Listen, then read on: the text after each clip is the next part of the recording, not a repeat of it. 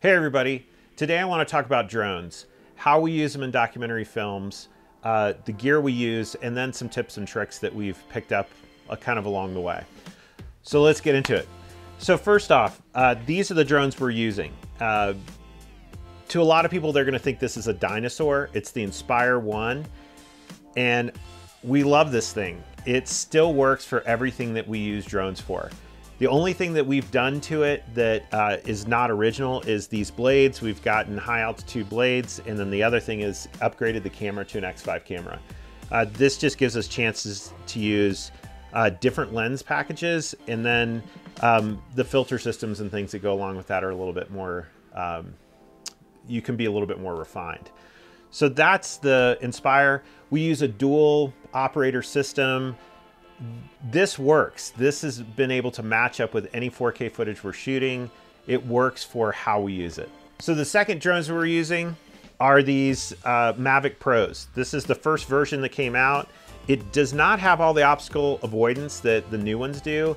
It doesn't have as great a camera, but as you'll see in a few minutes, the reason is that these do everything we need them to do.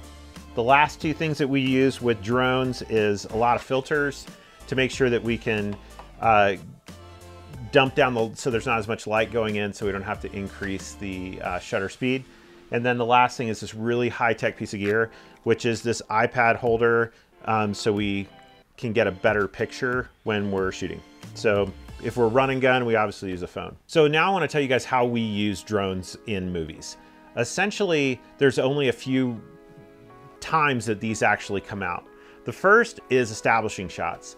Majority of the time when we use a drone on a film, it's to get a perspective of the story we're trying to tell in a way that the audience can understand the world we're living in. Super simple. It's not really that dynamic. It's just to give a picture of the world. The second way we use it is to chase stuff, whether that's bikes or cars or horses or boats or kayaks or any of those things. It gives us a chance to move the camera with the subject where we can't do it with a car, a UTV, a motorcycle, a four-wheeler, or something like that. So the next way that we use drones is for trailers. We'll fly the drone very close to the ground, create ground effect, and then bring the camera up to reveal kind of something going on in the scene. And the last way we use drones is typically to get a unique perspective. A lot of times these are done for titles, is we use them in opening sequences because we can create negative space where we can put text. So here's a few tips and tricks that we're learning about using drones for documentary. The first is proficiency. Learning how to fly a drone and learning how to be a cinematographer for a drone are two different things. One is just not relying on the technology of the drone to know how to fly it. Yes, it flies itself, but when things go bad, it's great to be able to go into manual mode. The second thing is understanding how to be a cinematographer. Just moving the camera and all those things is one piece of it, but then also the f-stop and exposure and filters and all those different things that go along with that are a whole other skill. So proficiency, testing for hours and hours to make sure that we really know what the drones can do, how we're using it, and that we've tested well before we actually use it on set. The next thing is, and it's not super popular, is that nobody really cares about a drone shot. Subconsciously, they may understand that it's a neat picture, but if it's not connected to a narrative or a larger story, it probably doesn't need to be shot.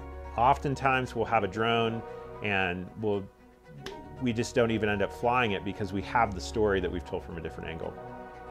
And I think last is, these drones really do work best in golden hour, in the morning or at night, from our experience.